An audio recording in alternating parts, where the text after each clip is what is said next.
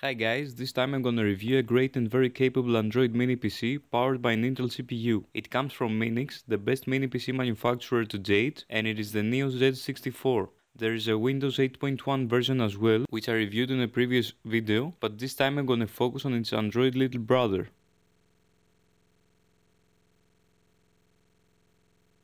Once again, Minix gives us high quality packaging, and it includes the Minix Neo Z64 itself, an IR remote controller, the 5V 3A power adapter, the HDMI cable, a USB cable, a Minix product brochure, and a multi-language setup guide.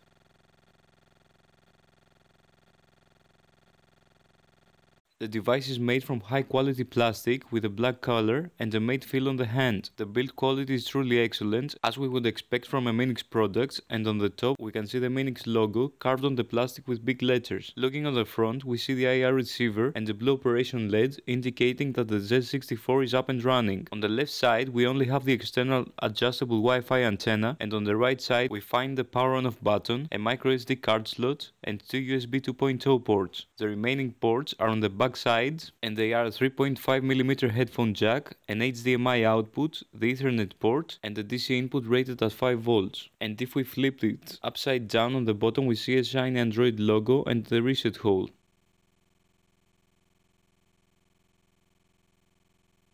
When the device has finished booting into the UI, we're presented with a familiar Minix launcher, which is a good thing because this launcher is very simple to use and it isn't full of useless features which get the user confused. So on the top left corner we see our connection status, and we have two top bars which we can drag down and view notifications and power controls. Of course, the Minix launcher is consisted of big tile-like folders in which we can add the applications we like, and on the bottom we find the favorites button, which allow us to create shortcuts for our most used apps. If we press the settings tile, we go to the stock Android settings, and from here we can see that the Minix Neo Z64A is running Android 4.4.4, which according to Minix will later be updated to Android 5. Since the device has an Intel CPU, we have the option to use the Intel Smart Video feature, which improves video quality by reducing noise and eliminating artifacts with interlaced content. We can also add different users to the system and mess with the HDMI settings, and if you find that the system is lagging, which is highly impossible, you can always use the task killer found on the home screen. The app drawer is also present, as well as a screenshot button,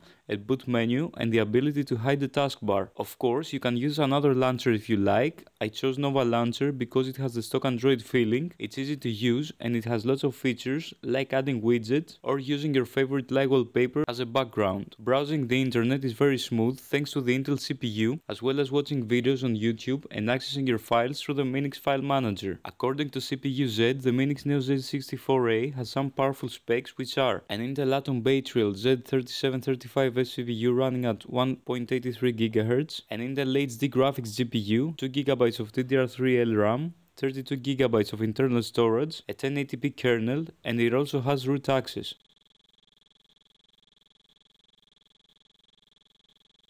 I ran some benchmarks to show you how the device performs. The first test is Antutu benchmark, and it gave me 30,857 points. Next I ran 3D Mark and got 7,665 points.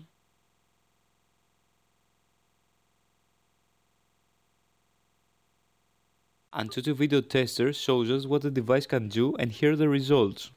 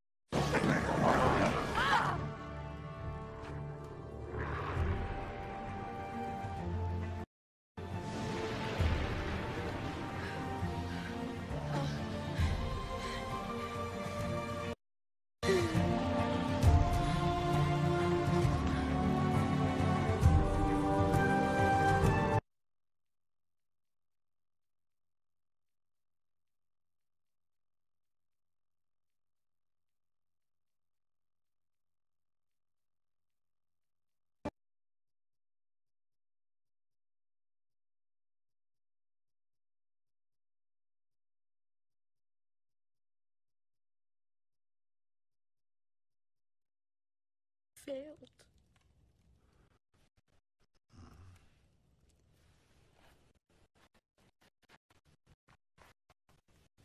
You've only failed to see.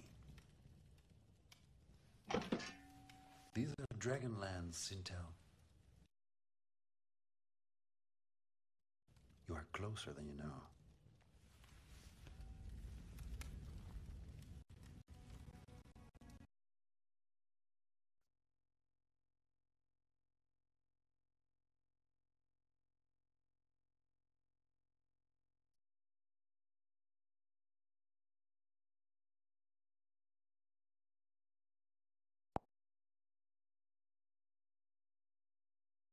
Kodi runs very smooth, and I tried some test videos for you to see the real life performance of the device. The first one is a 2160p file.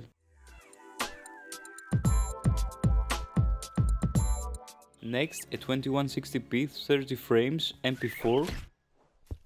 Next, a 2160p 60 frames MP4. Next, the same video at 1080p H264 MOV.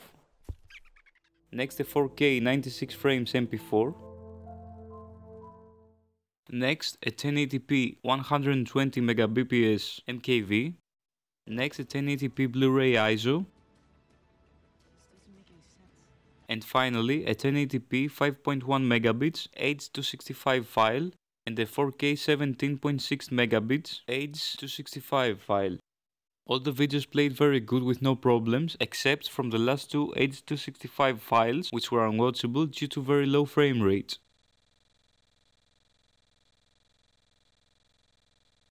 Gaming on the Neo Z64 is great, and you can use external gamepads like the Xbox 360 controller to play other platform games through emulators or Android games downloaded from the Google Play Store. The overall performance is very good, and the CPU and GPU can definitely keep up with the newer games out there.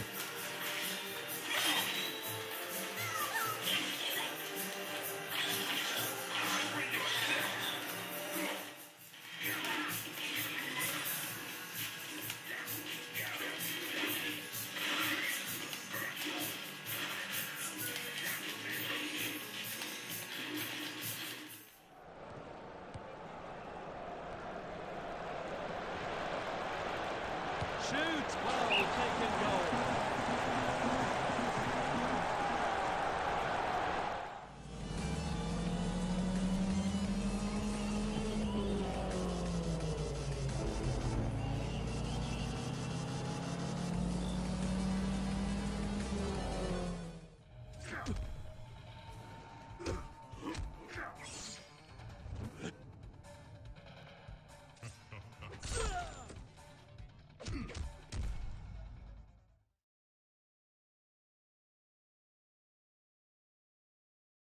The Minix Neo Z64A is a very capable device and a very good media player.